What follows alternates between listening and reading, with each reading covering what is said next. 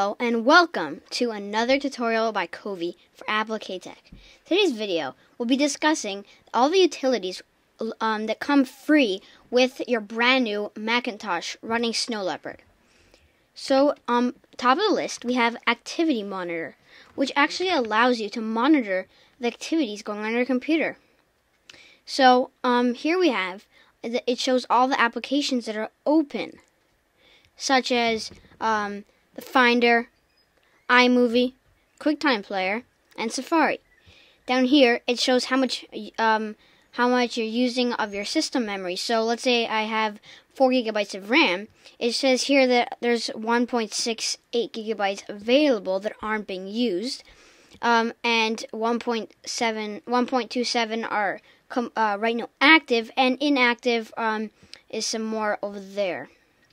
Here it shows a pie chart of how much is being used. This shows disk activity, so this shows how the activity throughout your hard drive is going. Let's make this video kind of quick because I'm not a partner, so I can't go over 10 minutes. So I'm just going to skip these 4 because these are Adobe utilities that come when you install Photoshop. So let's just skip over to Airport Utility. Airport Utility allows you to connect to any Apple Airport Extreme or Airport Express units. And it's just that easy to just open this application up, it'll scan for it, and you just press connect. Next we have the applescript editor, which actually allows you to, if you find a file on your computer, such as the code behind switching the background picture on your login window, you can use this application to edit it. So it actually can edit Apple's coding. Next we have the audio MIDI setup. So this you can use if, let's say, you have a problem connecting your keyboard to GarageBand, which I made a video on. You can just click the annotation right above this window right here, and it will take you to this video about connecting a keyboard to GarageBand in order to use it through a MIDI instrument. This will allow you to work with it in case it's not working, and it's not it's to set it up correctly. Next, let's skip over this one, which comes with Final Cut Pro, which is to monitor how your videos are going. Let's skip over to Bluetooth File Exchange. Bluetooth File Exchange is an application that allows you to connect your computer to, let's say, a Bluetooth cell phone, and then through that you can send pictures or videos to it. This is a Bluetooth firmware update, which allows you to update your Bluetooth settings. Now, this is one of the largest and most popular Mac utility. This is called Boot Camp.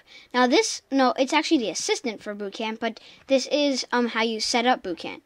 What you have to do is you can partition your hard drive in order that you can run Windows on it through partitioning of your hard drive, and you can run any version of Windows you want through Apple's Boot Camp program. This is Color Sync utility. So let's say you have a printer, and the colors coming off of it are messed up, and when you look at the settings for your printer, everything's correct. You can change, it might be something wrong with your computer and how it's reading the settings to your printer. You can use this application or utility to change that.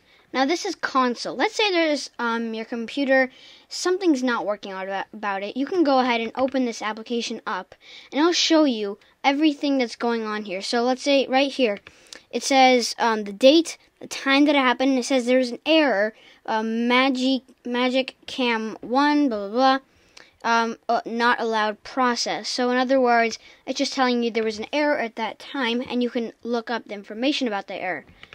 Next we have Digital Color Meter. This is built in order for you, let's say you want to figure out exactly what the RGB of a certain color on your screen is. You can use your cursor to go around the screen, and when you roll over anything on your screen, it'll show the colors the colors to it. That's a pretty useful utility. Next, we have the disk utility. Now, this shows all information about your Macintosh hard drive or any other disk you have connected. This is the most popular Mac utility. This is called expos'e. Now, this is not an application, really. It doesn't have any windows or anything to do with it. When you click it, it just activates something. It activates the expos'e setting, which can be also activated by various different gestures on your MacBooks or MacBook Pro's touchpad. Next, we have the screen grab application called Grab. Now, this is what you can use to do specific types of image capturing. So, let's say I want to capture an entire selection of a window, a screen, or a time screen. You can do that straight from this little utility. Next, we have Grapher, which is a small utility used by many people who are running developer programs in order to help them make different graphs with different colors and stuff. Next, this is the Java preferences window where you can just set your preferences for any Java applications. This is keychain access. Now, this is very useful, and many people do not know about this application. This lets you. This is where all your passwords are stored, and if you want to access them, you can go ahead and type in your a password to any admin on your computer, and you can access all your passwords straight from there. Next, we have Migration Assistant, which allows you to transfer information from one Mac to the other. This is the Network utility, which allows you to check your network settings. Podcast Capture for capturing audio recordings and sending them straight to iTunes. Quicktime Player 7, which is the older version of Quicktime that was replaced with Quicktime X, this one right here, when you update to Mac OS X 10.6 Snow Leopard, but they do still have it available.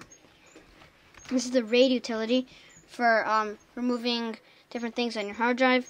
Remote install Mac OS X for remotely installing Mac OS X, and Spaces, also one of the most popular application/utility for the Mac, which allows you to go between different spaces on your computer, and that's Spaces. System Profile says all the settings to your entire computer, so if you want to see how much RAM you have on this, how much stuff like that. You can also access it by going to the Apple Start menu and then clicking about this Mac, and then pressing More Info. That will take you straight to the System Profile. Terminal allows you to type in any codes to the terminal to a window, and it will activate on your computer. VoiceOver utility is meant for people who need help using their computer or can't use their mouse. You can control your computer through talking. Now, X11 is for running some softwares, some third-party softwares that need a little help starting up, or something, there's a problem with it. Sometimes it needs X11 to get it started. So thanks for watching. This was Apple K-Tech.